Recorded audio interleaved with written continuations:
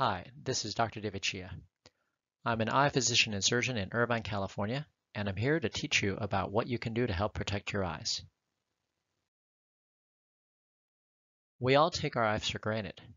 Due to improvements in technology, the amount of information that we have to process has increased exponentially over time. Texts, alerts, emails, videos, streaming services, news and social media feeds, just to name a few. Therefore, our screen time has exploded. Our eyes are special, and caring for them, like anything regarding good health, takes effort. But having healthy eyes and sight is one of the keys to living well. We all know that taking care of your eyes is important, but many of us don't know how.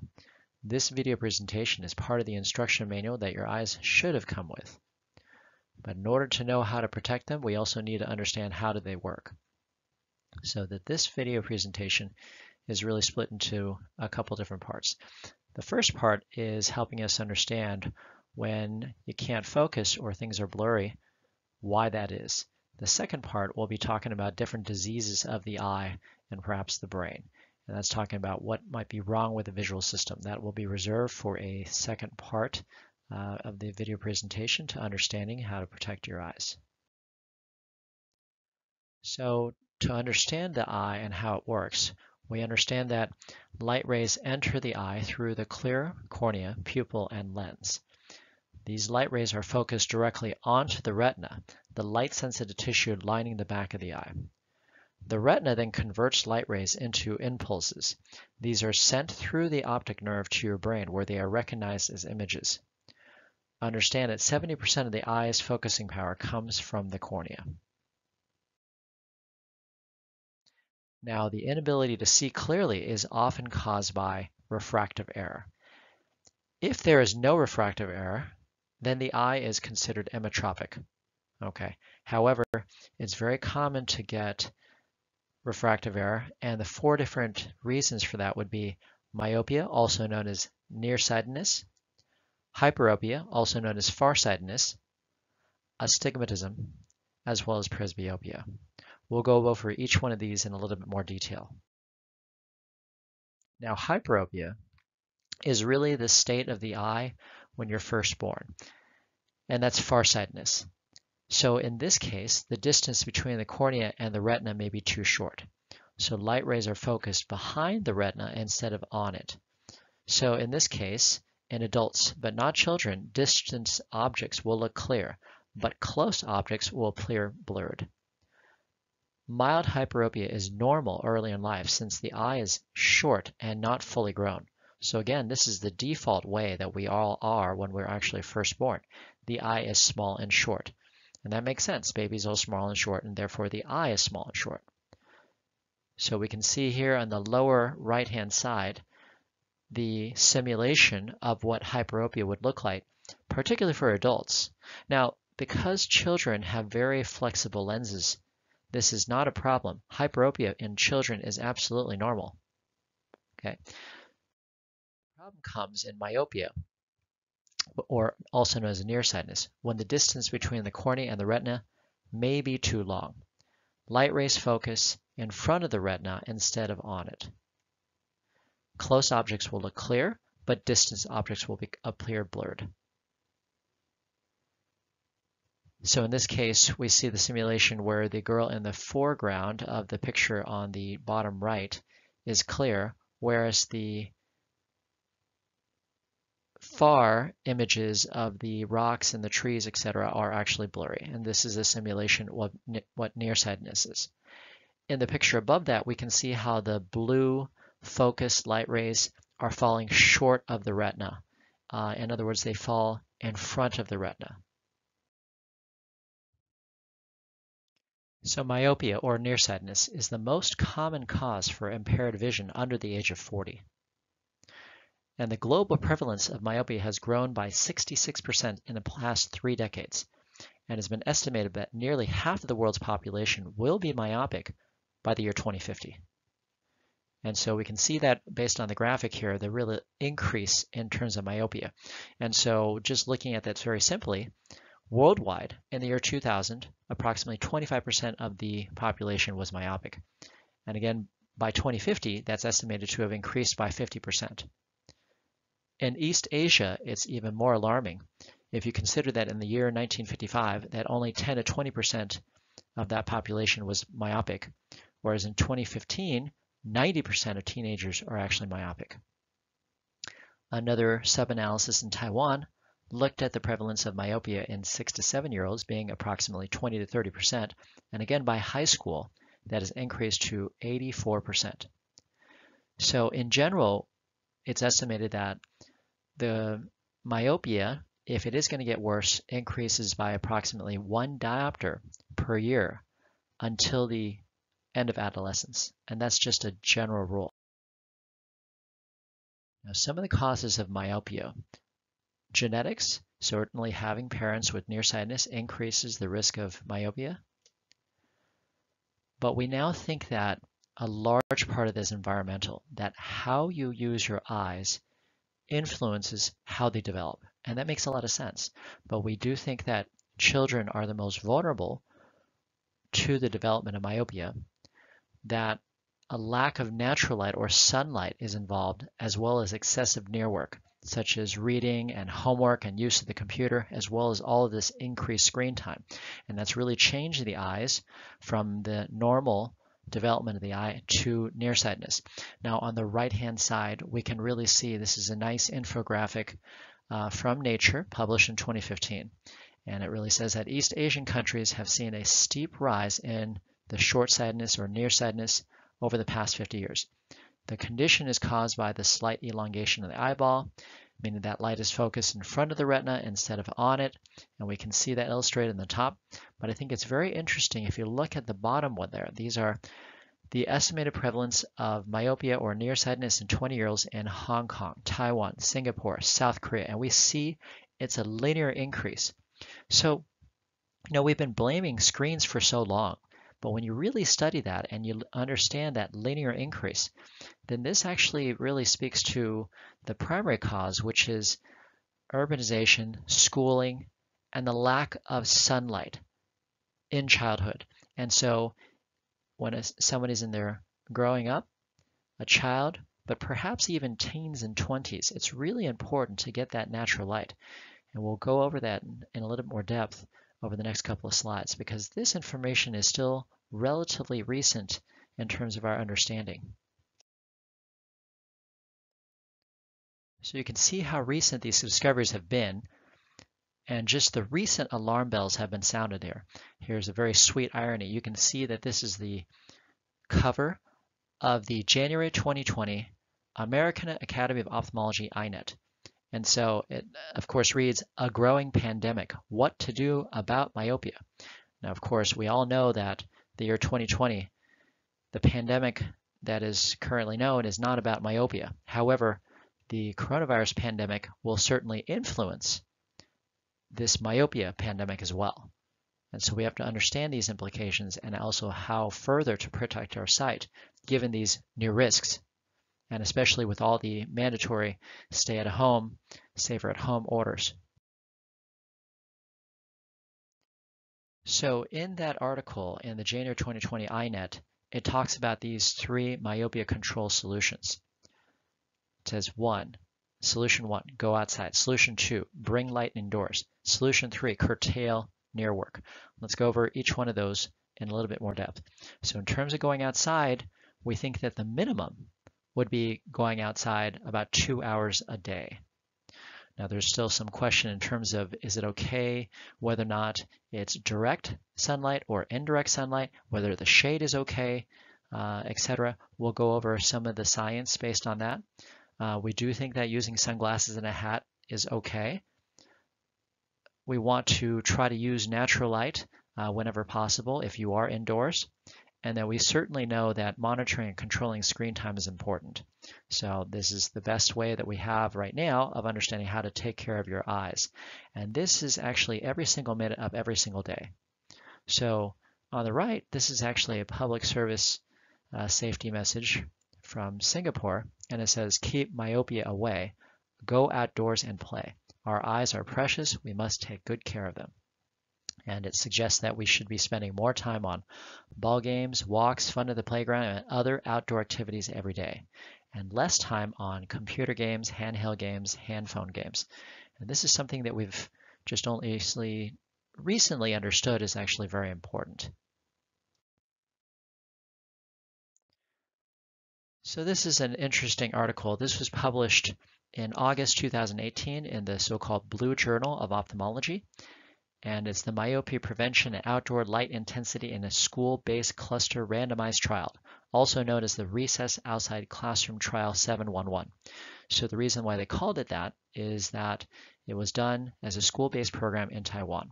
And this was looking at first graders. And they looked at the effect of what having 11 hours per week outside would mean in terms of the influence on the myopic progression. So in addition to that, both groups had break from near work, about 10 minutes for every 30 minutes. That was also included in the intervention group. Now this involved almost 700 first graders across 16 schools. And so you can see it was 267 kids in that intervention group and 426 kids in the control group. And that alone, these interventions, meant that there was a 54% lower risk of rapid myopia.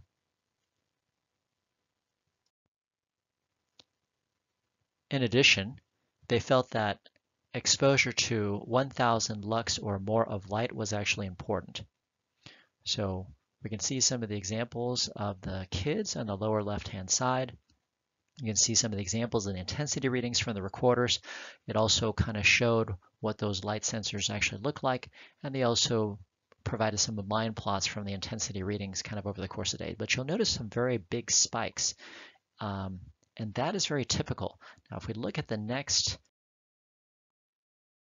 now this slide actually shows some of the examples of the light intensity measurements across a number of different situations. And you'll notice that 1,000 lux is really available anywhere except for inside the classroom. Notice the interesting juxtaposition of the sunlight being over 100,000 lux on the field, presumably about midday, versus inside the classroom having only 340 lux. And that obviously is orders of magnitude greater light intensity. So even with the window open to sunlight, that just one row away from the window makes a big difference in terms of light intensity that the eye is actually receiving. Now, another way that people have thought to bring light inside is actually structuring a classroom to basically introduce that. This particular slide shows the design of an experimental classroom in China where they actually made it made of glass, and we can really see it's a mostly glass kind of structure there. The rooftop is actually also kind of an opaque glass, and that introduces the increase in terms of light intensity. And so this was really highlighted as a way to introduce more light while the kids are in the classroom during the day. However, another less expensive way certainly to do this would be to increase the amount of breaks such as PE time, snack time, lunch time, etc., and perhaps really discouraging kids from being in the classroom unless absolutely necessary. As far as curtailing near work, our current understanding now is really that the best antidote for screen time is sunlight. And so we see it's really any type of screen time, but that also includes things like reading and close-up work and so forth there. Now, we're not sure if it's really the intensity of light or just having the eyes converge at one area. We think that both are important. And so these understandings have really changed the paradigm and our understanding of that. If we really are thinking of that 2 hours as something that is really a minimum requirement and is something that you need to do every day, such as just as important to our health is water, food, sleep, exercise, and so it's really important to try to get every day. Perhaps, of course, you're not able to do so, but that you have to make up for that perhaps on other days. And so that 2 hour minimum is really a good. We do know that having a high degree of nearsightedness is not just inconvenient, having to wear glasses or contacts for visual correction, but that itself increases the risk of eye diseases. So some things such as cataracts, which you can fix, but also some things like glaucoma, retinal detachments, choroidal neovascularization, macular degeneration, and even possibly blindness. And so that's really, I think, important understanding is that maybe all that screen time is not just bad, it actually might blind us too. There's a small but remote chance that that could increase our risk of blindness as well. Now, if somebody's already in this category of being over 6 diopters of myopia or highly nearsighted, then regularly screening for eye disease becomes even more critical because we see that increased risk of all those 6 things would need to really be surveyed at least annually by your eye care professional. Now, going away from myopia and nearsightedness for a minute, finishing out the other refractive errors, understanding that what is astigmatism? Astigmatism is when the cornea is curved unevenly, shaped more like a football than a basketball. So therefore, light passing through the uneven cornea is not properly focused on the retina. So that distance and close vision may appear blurry. Now, a good way to actually simulate that is actually if you look at the back of a spoon, that actually simulates what things look like with astigmatism. So we also know that the shape of most people's cornea, it tends to be hereditary. There is a certain amount that is not, and it could be as a result of disease, but most of the astigmatism is a result of that corneal astigmatism, and that when light passes through it there is going to be uneven. And these are some of the examples. Now with presbyopia, this is a normal condition in which the eyes gradually lose the ability to see things up close. When we're young, the lenses of our eyes are flexible and are able to change focus easily between near and far objects. Approximately around age 40, this is going to vary of course between people, this flexibility gradually begins to decrease, making it more difficult to see objects up close. And therefore, what many people do will be wear reading glasses if they did not wear reading glasses before. Now, people who are nearsighted or myopic, they can see close just fine. So oftentimes you'll actually see them take their glasses off, perhaps put them on their head or put them down, and read with their unaided eye or uncorrected eye. So some ways of correcting refractive errors. Certainly eyeglasses are the most common method of correcting refractive errors. They help to refocus light rays on the retina. Another way, of course, is to wear contact lenses.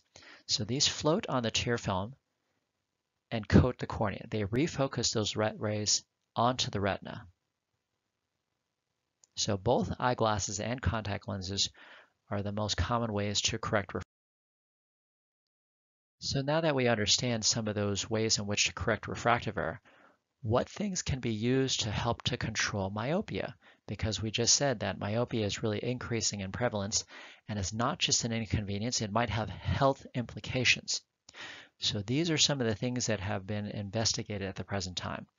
So now low-dose atropine eye drops. This is a form of dilating eye drop that has been investigated in some of the Asian countries.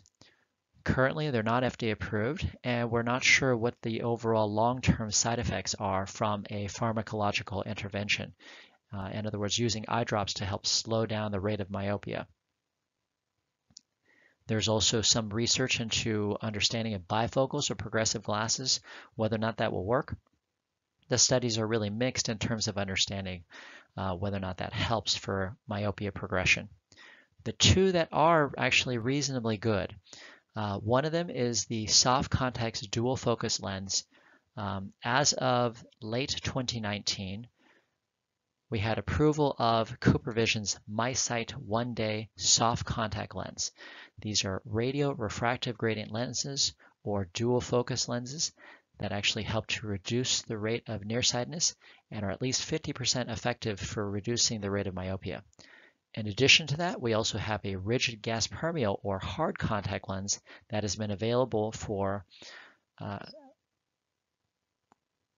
20 years or more. And so The daytime rigid gas permeable lenses have maybe some effect, but the more studied and well known is orthokeratology that we'll go over in another slide. So now the mechanism by which we think that it prevents myopia is that it requires a certain amount of what we call peripheral myopia. So ametropization, or the proper development of the eye, requires that focused light actually doesn't quite hit the retina in the periphery.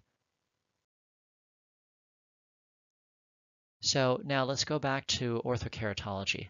So this is that rigid gas permeable contact lens. It is also known as a dream lens, or by Paragon Vision Sciences corneal refractive therapy. That is one company's proprietary rigid gas permeable contact lens that is also known by its name as CRT. So the way that the Ortho-K lens works in general is that it reshapes the eyes at night. So these are placed onto the eye prior to the patient going to sleep. It flattens that central cornea, as you can see. And then we think that that long-term wear may reduce risk of myopic progression by as much as 43%, and perhaps even more than that. However, wearing a contact lens at night does increase the risk of infection. And we know that wearing any kind of contact lens at night increases the risk of an eye infection or microbial keratitis by more than 20 times compared to a daytime contact lens. We also know too is that the orthokeratology lens works best in the patients with minimal or no astigmatism, as well as a refractive error that is less than 4 diopters of a myopia. Going to the soft contact lens, the CooperVision Bright Futures Myopia Management Program with the MySight One Day. That's a mouthful. But it's the first and only contact lens FDA approved to slow the progression of myopia in children 8 to 12 years of age at the initiation of treatment. So this was approved in late 2019, but was only launched in May of 2020. Now, some of the outcomes. They did a 3-year study that was extended to 7, and they actually demonstrated that there was a 59% average reduction in myopia. So that is the spherical equivalent refractive error, or SERE. It also showed that there was a 52% average reduction in axial lengthening, and that 9 out of the 10 children self-reported when they were wearing the lenses to be seeing well. So that was their subjective feeling. How did they feel that their vision was while they were wearing these so-called dual zone contact lenses there?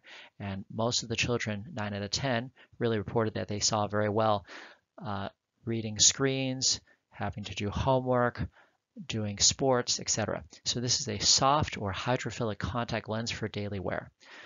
Here, we also think that the ideal candidate, similar to the orthokeratology lens, would be about minus 0.75 to minus 4 diopters of myopia with less than 0.75 diopters of astigmatism. On the right-hand side, we can see that this is the effect of the dual zone contact lens, where the myopic defocus is provided to the peripheral retina. We also can see the parameters of this particular soft contact lens. So this was based off of the ProClear one-day contact lens that is by CooperVision and has 60% water content. It is approved to go up to minus 6 diopters of spherical power, and that this is intended as a daily disposable contact lens. Beyond glasses and contacts, there is the role of corneal refractive surgery. This is a surgical procedure that alters the shape of the cornea to refocus light rays to help improve vision. And so we can really see the 3 currently generations of laser vision correction that are currently available.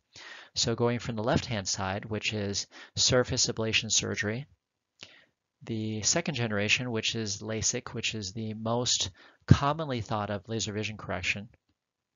It does involve creating a flap as well as the excimer laser to perform the ablation. And then you have the most recent third generation SMILE, also known as small manual incision lenticular extraction. and this is a minimally invasive flapless surgery, but in effect is still trying to reshape that cornea. So all of these are surgical interventions, and so really anyone under the age of 18 is really disqualified from having any of these procedures at the current time.